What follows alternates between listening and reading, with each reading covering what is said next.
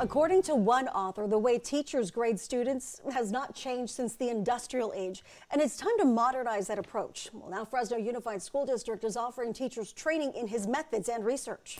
But will a new grading system help students earn higher grades, but cost them a deeper understanding of what they're trying to learn and make them less fit to compete in the real world? Hear why critics say they're concerned. And good morning. This is Eric Rollins, the Constitutionalist, here on 1550 KXEX, the best talk in town. Eric Rollins is the host of a weekly podcast in which he freely shares his opinions on just about anything and everything. My goal is always to inform, to move people to action. Michelle Scarry is a practicing chemist at a local environmental and engineering firm and a candidate for trustee for the Fresno Unified School District's Area 4. A lot of the reasoning behind public schools failing, FUSD failing our students, seems to be things not related to education. Although from different worlds, both say they share a deep concern and critical eye for one thing: the Fresno Unified School District. For large school districts, it is in the bottom 5%. So large urban school districts, bottom 5% in the nation, not in California, in the nation.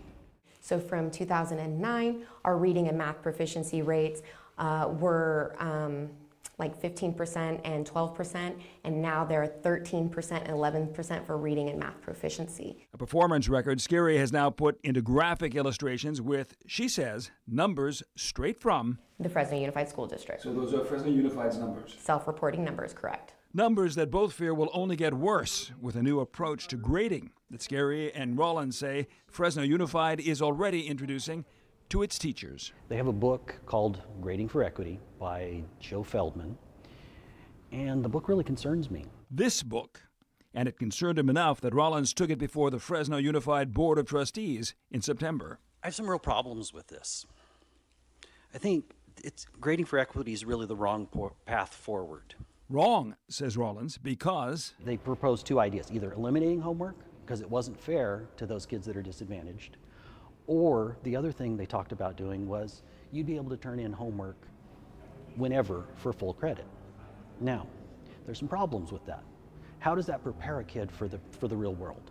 And that's not all, Michelle Scarry adds. So if you're of a minority, if you have socially disadvantaged background, then, or economic disadvantaged background, you actually can start with a grade already before you put your name on the top of the paper.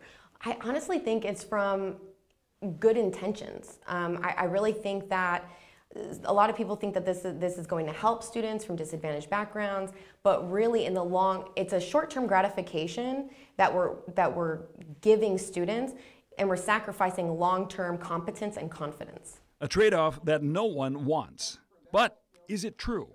We contacted author Joe Feldman, a former teacher and high school administrator himself, for his take on what grading for equity is all about. Equitable grading means that we want our grades to be more accurate. Traditional grading practices, one of the things that happens is that we average performance over time. So if a student has to do 5 essays over the course of a unit, and they do badly in the first ones and then do better later and then do well at the end, what that does, traditionally what we do is we average that performance over time. So maybe if a student did like D level work and then C level work and then A level work, we average that and give them a C or a C plus. They're actually at an A level. It just took them a number of times to get there. Feldman says grading for equity can also help limit race, socioeconomic, and gender-based bias. We know that girls oftentimes are more adherent to a lot of classroom compliance ideas.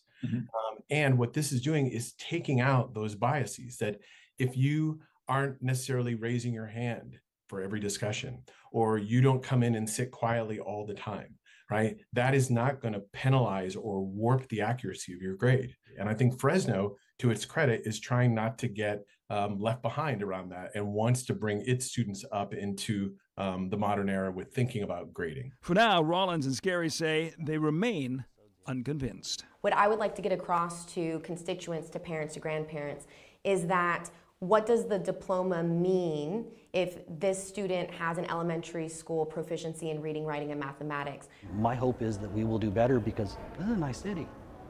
These are good people. They deserve to have a good education for their kids. Feldman says the strategies outlined in his book are now being implemented in hundreds of districts and schools across the country. He also says it's helping to increase student performance and motivation and reduce stress in many of those schools. It's too early to assess what kind of impact Grading for Equity will have upon student performance in Fresno Unified Schools. Carlos Castillo, Instructional Superintendent over Curriculum, Instruction, and Professional Learning at Fresno Unified, tells me that optional training in Grading for Equity is currently being provided to teachers and administrators who want to learn about it. He also adds teachers are free to apply the grading strategies in their own classrooms at their discretion. If you have a story to tell about a crisis in school or how people are working together to overcome challenges, call us at 559-302-9242 or email KMPH classroomtips@gmail.com.